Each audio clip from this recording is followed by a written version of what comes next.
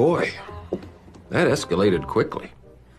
I mean, that really got out of hand fast. The president will be updated momentarily by the team. What was he doing for the last several hours while they were in these meetings? What a bunch of fucking bullshit. They were having conversations, right? They were on the Hill, the negotiators. But how would he? Yeah, but how would he be updated if they're still having conversations on the Hill? It just ended moments ago. Couldn't he call him? Look, Peter. Look, Peter. The first year of his term, he conducted, because of the COVID pandemic, by video conference. Is that not possible right now? Look, Peter, we're going to give the space, shaders, the time and the space to have these conversations.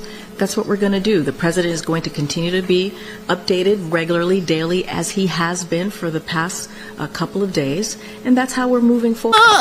That's how we're seeing this process. The president has sat down twice with congressional leaders very recently to hear them out, to have the conversation, to talk about his budget, to talk about the urgency of getting the debt limit done, of Congress doing their job.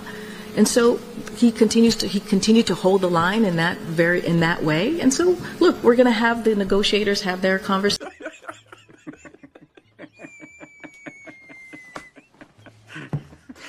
They just ended their last convening, if you will, and they're going to reconvene. I'm certain of that. And so the president's going to get an update from his team, as he did last night, as he done the last couple. That actually was pretty funny. Per the entry, go to the holiday. Can you give any more details on where the Secret Service found cocaine in the West Wing and how it got there? So, as you know, this is under the purview of the Secret Service. They are currently investigating what happened over the weekend, so I would have to refer you to the Secret Service on all of this. But one thing that I can share, that I'll share a little bit more information.